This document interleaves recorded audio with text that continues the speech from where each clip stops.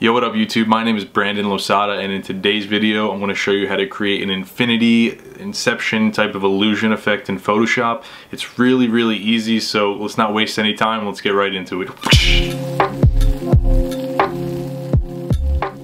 Alright, so now we're in Photoshop, and this is an image that I created while I was in the Bahamas, and we're going to add the infinity Inception illusion effect to this image. So this effect is super simple, so let's just get right into it.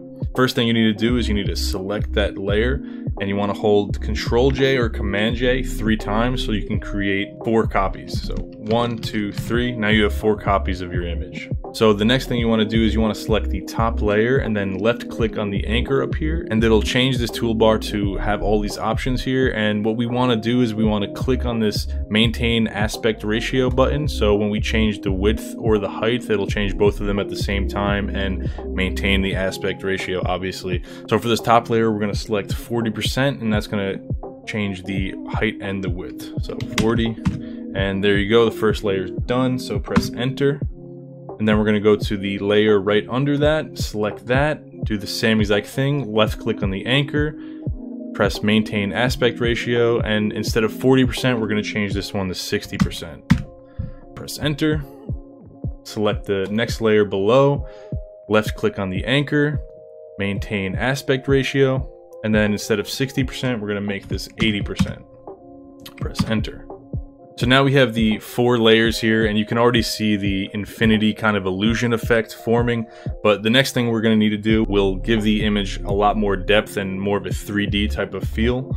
So we're going to select the top layer again, right click, go to blending options, and you want to add an inner shadow to this first layer. So click on inner shadow, it'll add a check mark there, and the settings that I'm going to use, you could play around with them depending on your image, is distance 0, choke 50%, and size 50 pixels, and with a color of black.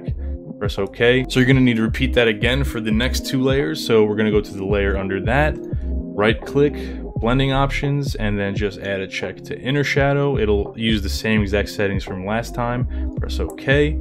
Go to the layer under that, right click, blending options, and click inner shadow again, and press OK. And that's pretty much it. This effect is really simple, and it creates a very unique looking effect. And you could actually do the inverse of this, where you add an outer shadow and it'll look like the middle image is popping up like it's the top of some sort of pyramid, instead of having more of an indented feel with the inner shadow that we just did right here. Here's what the full image looks like, and here's also a bonus image that I did the similar effect to.